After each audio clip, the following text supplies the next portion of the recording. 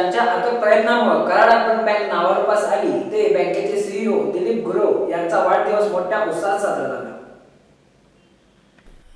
अर्थकारण आणि बँकिंग या क्षेत्रात कराड अर्बन बँकेचा लौकिक वाढवला तो बँकेचे मुख्य कार्यकारी अधिकारी दिलीपराव गुरव यांनी। बँकिंगचा सखोल अभ्यास, उत्तम संघटन कौशल्य आणि हार्डवर्क यामुळे त्यांनी अल्पावधीत या बँकेला अत्युच्च शिखरावर पोहोचवलं। या गुणी व्यक्तिमत्वाचा वाढदिवस शनिवारी मोठ्या उत्साहात साजरा झाला। बँकेचे चेअरमन बाळासाहेब एरम, अर्बन कुटुंब प्रमुख सुभाषराव जोशी यांच्यासह सर्व संचालक आणि कर्मचारी वर्गानं त्यांना शुभेच्छा दिल्या। तसंच चाटे ग्रुपचे रमेश बनकर सर यांनीही गुरव यांना वाढदिवसानिमित्त शुभेच्छा दिल्या। आज कराड अर्बन बँकेचे मुख्य कार्यकारी अधिकारी सीए दिलीप गुरव यांचा आज वाढदिवस आहे आणि हा वाढदिवस अर्बन कुटुंब नेहमीच उत्साहानं आणि अतिशय एक वेगवेगळ्या उपक्रमांनी साजरा करीत असतं। बँकेचे मुख्य कार्यकारी अधिकारी म्हणून गुरव साहेब गेली 14 वर्ष काम पाहत आहे आणि या 14 वर्षाच्या कालखंडामध्ये बँकेने अनेक चढ उतार पाहिले, अनेक वेगवेगळ्या अनेक वेगवेगळ्या उपक्रमांची सुरुवात केली बँकेनं।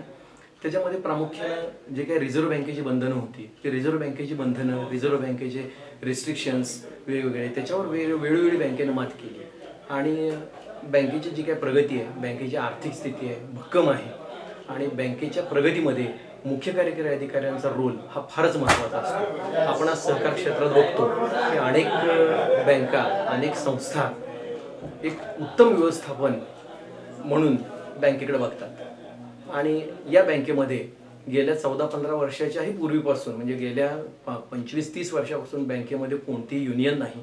बँकेचे जे संचालक मंडळ आहे ते बिनविरोध निवडणूक झालेली, आतापर्यंत संचालक मंडळाची निवडणूक अशी कधीही हे झालेली नाही, बिनविरोध झालेली आहे आणि या संचालक मंडळ आणि मुख्य कार्यकारी अधिकारी सेवक यांच्यामधला मुख्य कार्यकारी अधिकारी हे दुवा म्हणून काम करतात आणि अतिशय चांगल्या पद्धतीने सेवकांना सामावून घेऊन सेवकांमधला दुवा एक अतिशय चांगल्या पद्धतीने त्यांनी हे केलेलं आहे। सेवकांना मोटिवेट करण्याचं काम त्यांनी केलेलं आहे। एक आपण कॉर्पोरेट चाणक्य म्हणून एक राधाकृष्णन पिल्लाईंचं एक पुस्तक आपण प्रकाशित झालं होतं, ते फारच गाजलं कॉर्पोरेट वर्ल्डमध्ये। तर त्याच्यामध्ये जी काही त्यांनी एक यशस्वी व्यवस्थापनाची सूत्र सांगितली, ती यशस्वी व्यवस्थापनाची सूत्र तंतोतंतपणे बँकेत अंमलात आणलेली आहेत आणि त्यामुळेच बँकेचं व्यवस्थापन, बँकेची प्रगती आज आहे। सेवकांना मोटिवेट करण्यासाठी बँकेनं नुकतंच एक हेल्थ क्लब चालू केलेला आहे मुख्य कार्यालयामध्ये आणि सेवकांचं हेल्थ चांगले राहावं, आरोग्य चांगलं राहावं हा त्याच्या मागचा एक हेतू आहे।